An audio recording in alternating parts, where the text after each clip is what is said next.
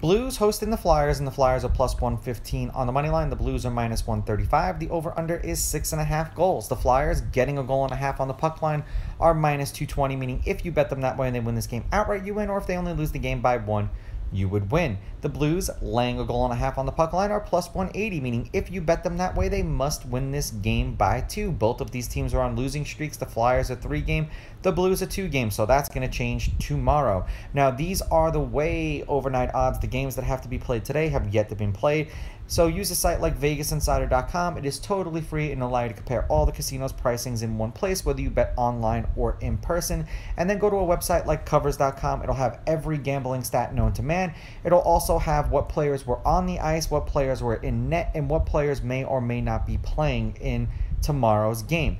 Now, head-to-head, the road team is 6-4. These teams are 5-5 against each other in their last 10. The Flyers have won the last 2 games they've played against each other. The underdog has won the last 2 games they've played against each other.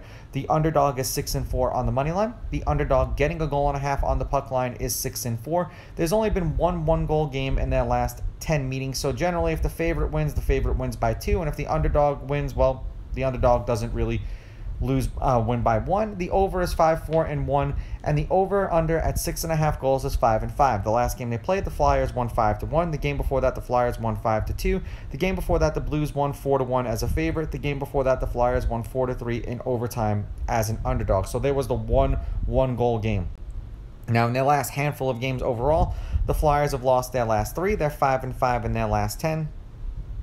The over is 7-3 in their last 10. We've had 6 goals, 9 goals, 9 goals, and 5 goals. The Flyers have scored 2, 3, 4, and 3.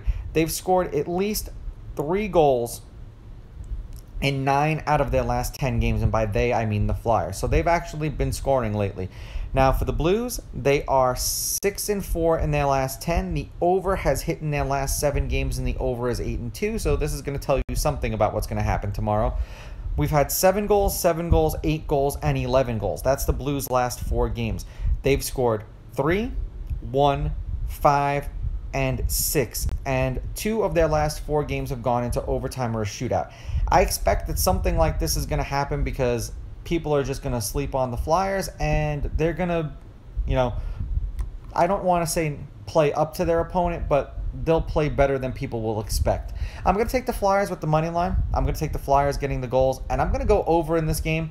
These are just my picks. If you disagree, please go with your gut, and please bet responsibly.